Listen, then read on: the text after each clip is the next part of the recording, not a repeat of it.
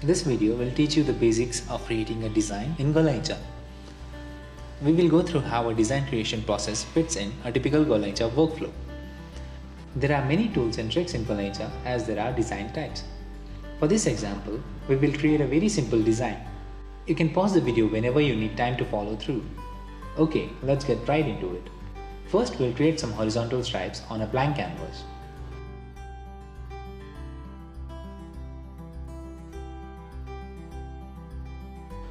You will notice that the stripes use the active colors shown in the bottom left. You can set the minimum and maximum thickness of the stripes on the window here and generate variations. This looks okay. Let's try the interlace effect on this.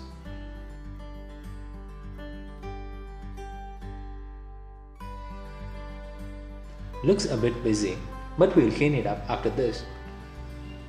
One of our favorite tools for simplifying abstract design is the median tool.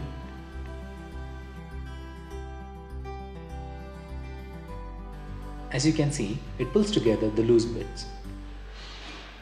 This looks better now. Let's add some life into this design by assigning some more colors. The auto color assignment tool lets you add new colors in the design that have only few colors. Now I'm holding Shift before I click on the design. It will randomly assign colors in all areas of the particular color you click on. Let's export this and use color combination tool to cycle through different color combinations.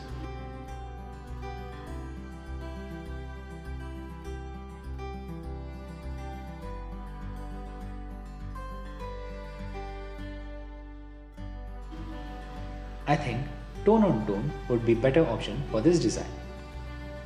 Yes. Let's go with this one. In fact, let's have a little more fun with the design and use flip stripe effect.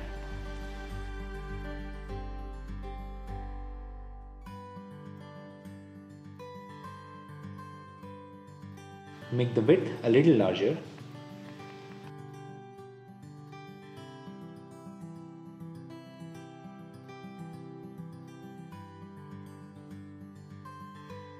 And now the exciting part, visualizing the design in real rug textures. Let's make this color silk and this one loop. Let's also lower the pile on the loop. Looks good. How does it look in a room?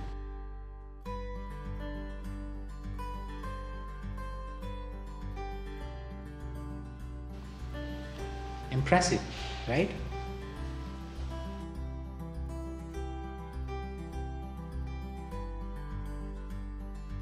Let's now check the folded view.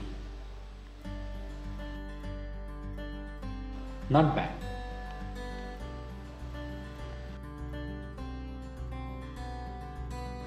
Let's now check the strike off view. Set the width to max. We'll talk about this one in detail in another video, but take a nice look at the texture details on this view.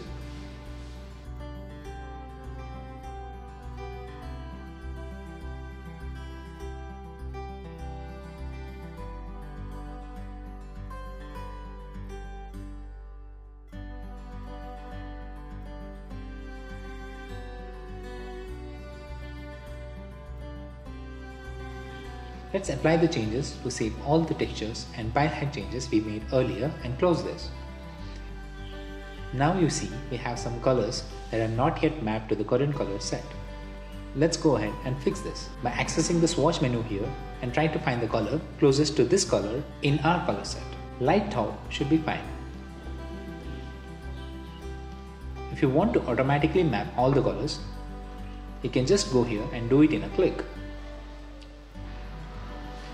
You can always go in and adjust colors anytime. Don't forget to save your design.